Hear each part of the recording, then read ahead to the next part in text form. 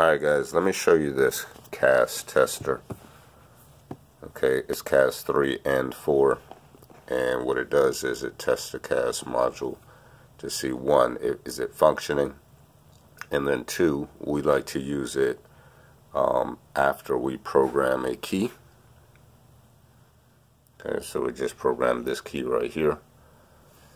I'm not going to take you through that process. I already have a video on that, but we like to test it just to make sure that the key is functioning before we ship it back out to the customer, because we don't have the car to test. Okay, so let me show you how it works. See if I can do this with one hand. I don't have the tripod.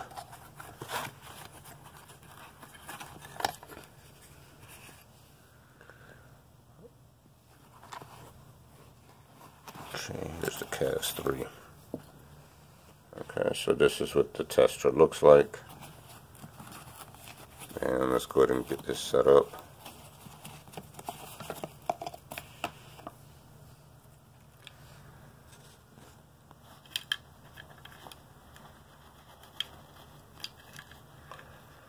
Oh boy, I should have grabbed the tripod. It's going to be tough trying to do this with one hand.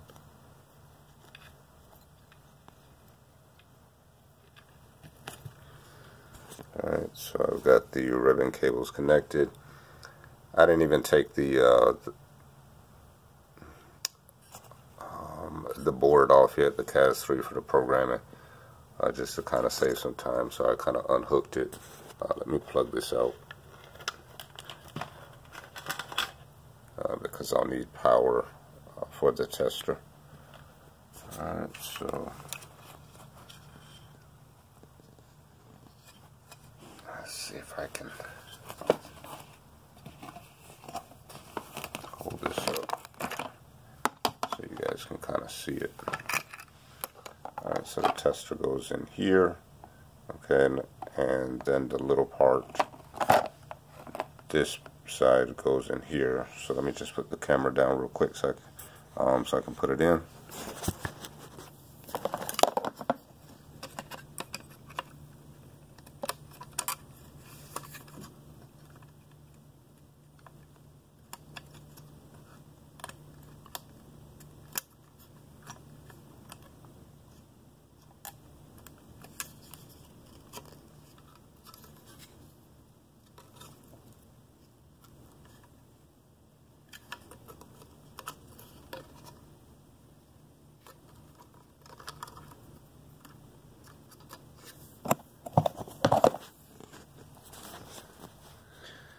Alright, so I got everything connected. I have the tester part on this side and then the smaller one here.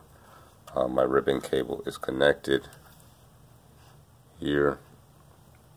Now let me go ahead and get it plugged in.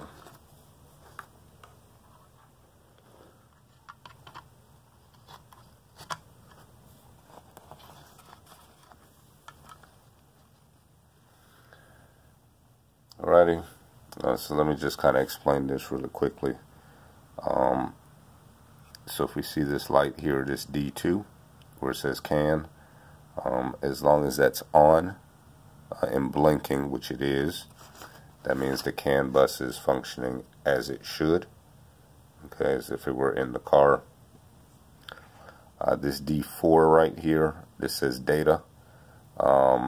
This light is supposed to be solid. If it's not solid or not on at all, then you have a problem with the CAS data. So what this is indicating right here, the solid light for D4, means that the CAS data is valid. It's reading as being valid. Okay, so before I take the program key, I'll show you what an unprogrammed key does.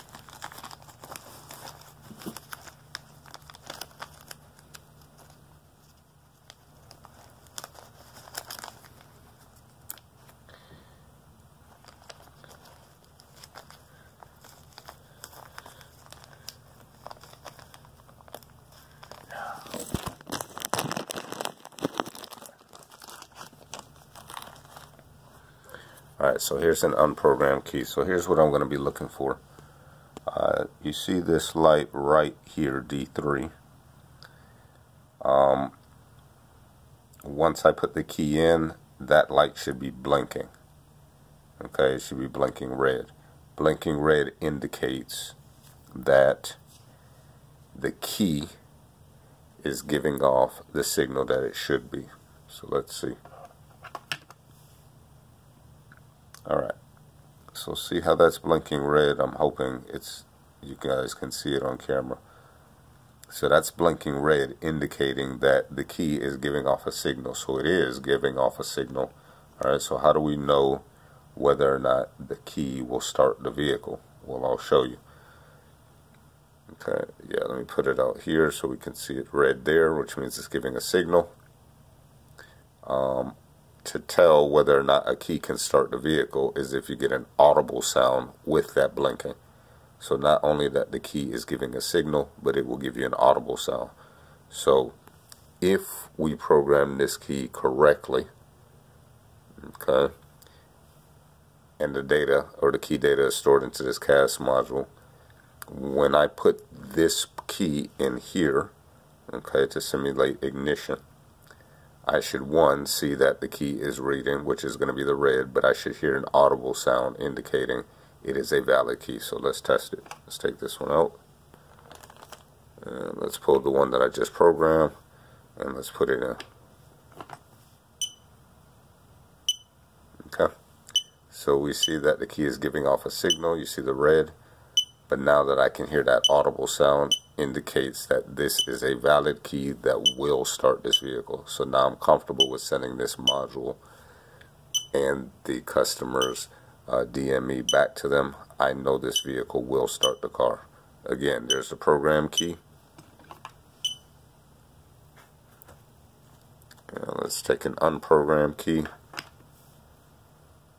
I see that I'm getting a signal here. Okay, but nothing. Nothing.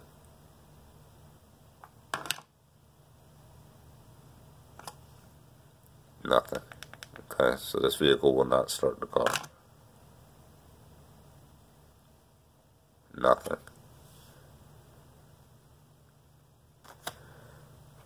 Let's take my program key.